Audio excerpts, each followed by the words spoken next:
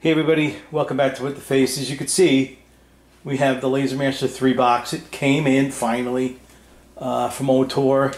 I would have done this sooner, but my next door neighbor had an emergency with his car. He was using some type of like washer, like a power washer, to wash his car out. Maybe they hit a skunk or something. I don't know, because they were washing it frantically. Maybe something else happened. I don't want to even go there. But whatever that happened, 9 o'clock they stopped. So it's 9 o'clock now. And I don't know if I'm going to do a full video of me putting it together. I might just film it in stages. Because I think there's a lot of that out there. Like you can even go to the Otor website and see how it's put together. But I'll show you how it is in stages, and then we'll hopefully be able to do something later on. So here we go. Okay, so the box is open now, and you can see there's a manual, and it's in different languages, but it seems pretty comprehensive on how to put everything together. You also have this card with precautions. It says items that must be checked after installation. So that's what this is. So you put it all together, then you take this card and you check all the things that this card is telling you to do, because if you don't, at least something might be missed. So that's nice. And then here you have the body of the whole entire thing. It's beautiful. It's actually a very beautiful anodized kit. I mean, look at that. It's really nice looking. And this is the tool kit with looks like there's only like a couple of screws in here, some pins. Doesn't look too complicated, you know. And I'll put that right here. In fact, let me put it the way they had it. And then this is I'm trying to do this one-handed, so excuse me. Just flip this over. You can see here that this is the start button. There's a set of keys that goes in here, and you turn it on and off.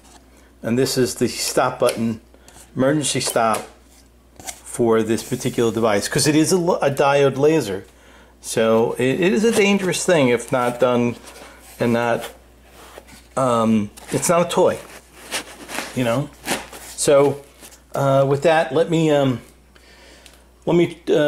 try to put this together in a slow and meaningful way, because I don't want to screw it up. So let me do that, and the next time I turn on the camera, it should be somewhat together. So before I go ahead and put it all together, I just wanted you to see the underside of the box. So underneath this particular styrofoam, which held those two parts that I showed you, when you open this up, you'll see that there's much more to put in. This is the gantry. These are the sides that go into the unit, make it square. A lot of stuff. So again, I'm going to put this all together and then turn on the recorder again.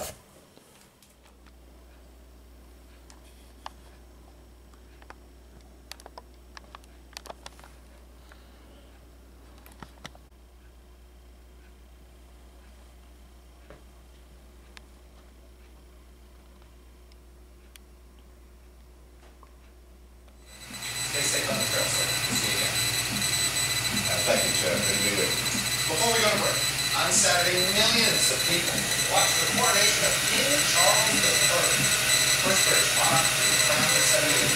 The ceremony raises lots of questions about the future of the royal family, the republic finding its role in modern democracy increasingly insignificant. During a 1969 tour of North America, Prince Philip, the Duke of Edinburgh, the father of King Charles, appeared on meet the press to defend the monarch. Your Highness, there have been reports that say that the British monarchy gets its strength and popularity because it hasn't changed. And then I've seen some that says it gets its strength and popularity because it has changed and become more modern. What's your opinion on that? Well, different things have changed. I think some people say that it has the strength and not changed. I think there was a certain continuity. The fact that we have roughly the same people around at the same time to deal with this gives me a sense that whatever changes there are, at least the company has to really great strength to the problem. When we come back, the growing ethics allegations against Prince Thomas, the fight against